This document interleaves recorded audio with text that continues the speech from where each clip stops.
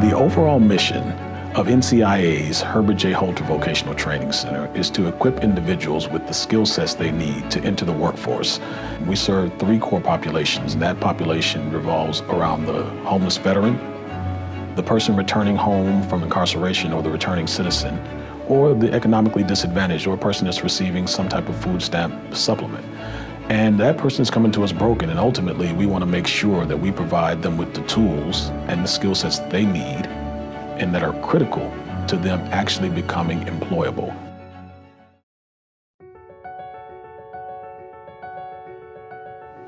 There was 2 defining moments in my life that made me quit school.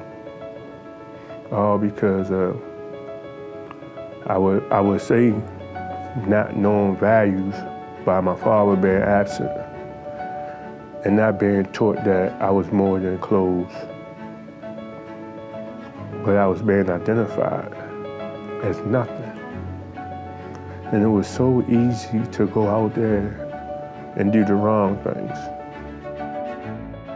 I was in the street, you know, thank God that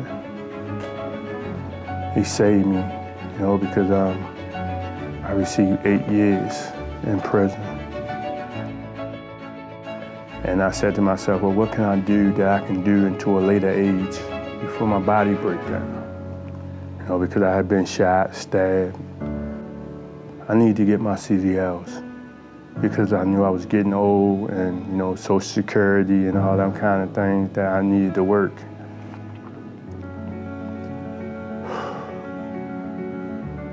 And I just thank the NCIA program for giving me a second chance.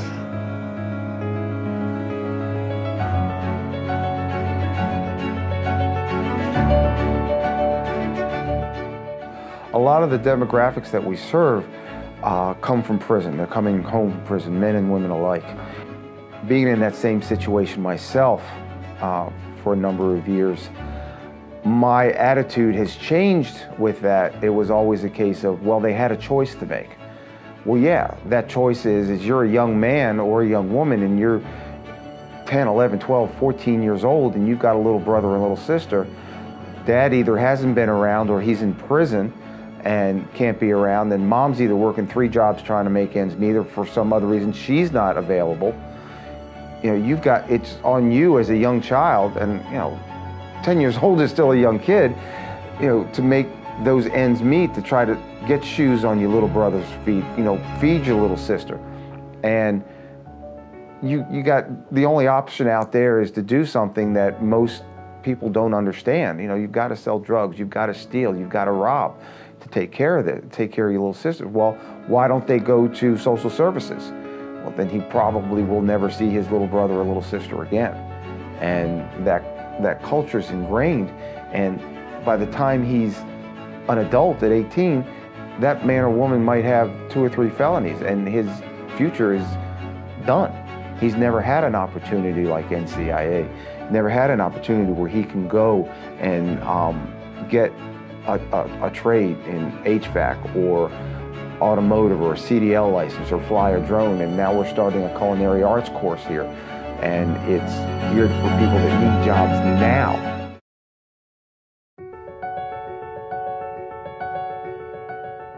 Vocational Training Center opened on September the 11th of 2017. And the center is designed to serve a number of different populations. First, the reentry population, also the homeless veteran population, and individuals that have a far less advantage in life than what most of us do. Our mission is very clear: to help these people that deserve the second chances in life and to work with them and remove whatever barriers exist.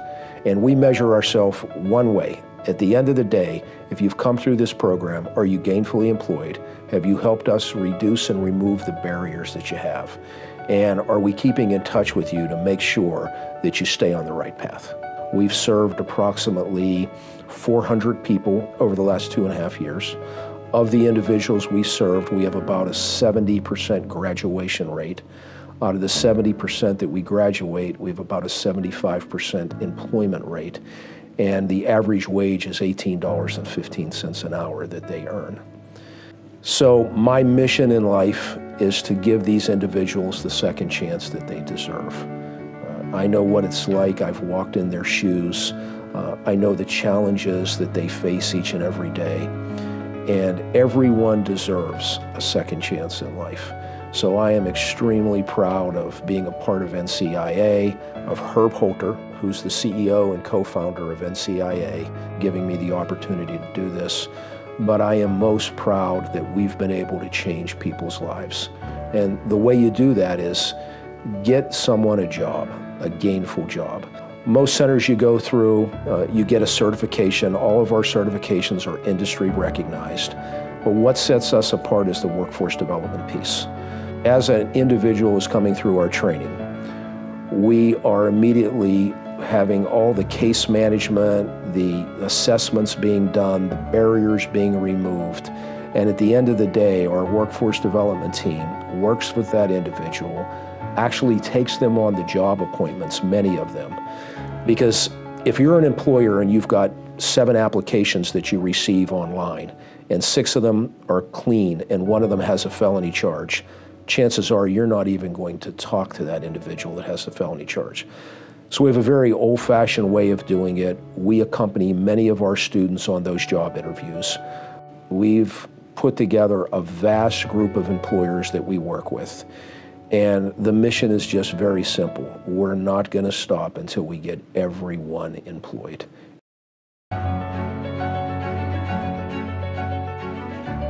I had a career waiting for me when I came out.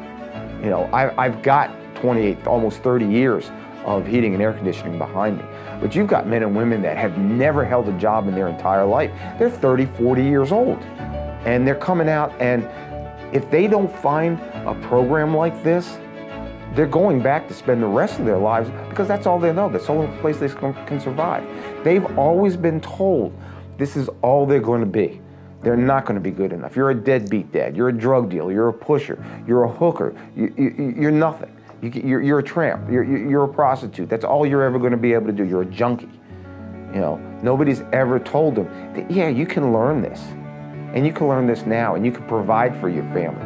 You don't have to rob somebody. You don't have to sell drugs to be able to provide for your family.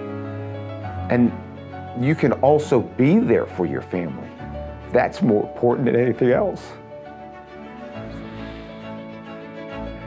Any of my students, their children will never have to take this class. Their children and their grandchildren will be able to go to Maryland University.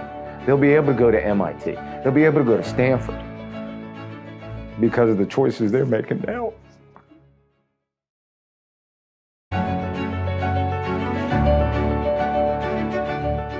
I love the CEL program. They so hands-on. They have a curriculum that anybody can grasp. You know, me being back and forth in and out of school, I didn't think that I would be able to keep up with the terminology and classwork in general. But Mr. Jim, our instructor, he's a great man. He gets it, and he can relate. And I watch him, he tries to make everybody feel special.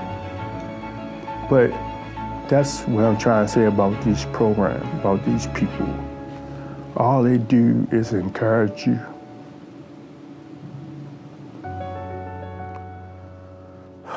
They got a whole staff here dedicated to helping men and women get their life together.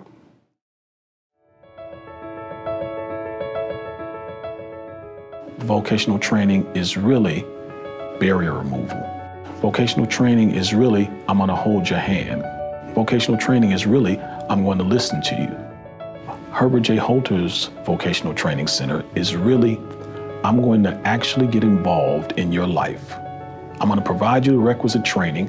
I'm going to give you some case management. I'm going to give you some Workforce Development Institute. But what it really is that I'm not going to give up on you until I see you have some success in your life. I'm doing exactly what I should be doing, and I'm grateful and thankful to have such an incredible staff, and I'm grateful and thankful to be working with the individuals that I work with every day.